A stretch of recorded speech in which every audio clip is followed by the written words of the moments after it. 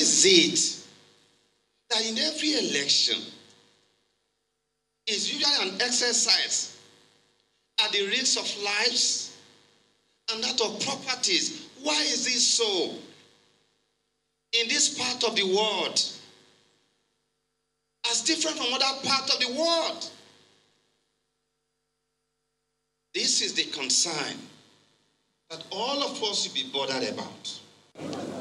Anyone that is seen, any security agent that is seen without the identification tag will be arrested on the spot and investigated to determine what he's looking for there in the first instance, before of course, the normal disciplinary procedure will follow. We intend to also let them know in very strong terms that this time around it's not going to be business as usual.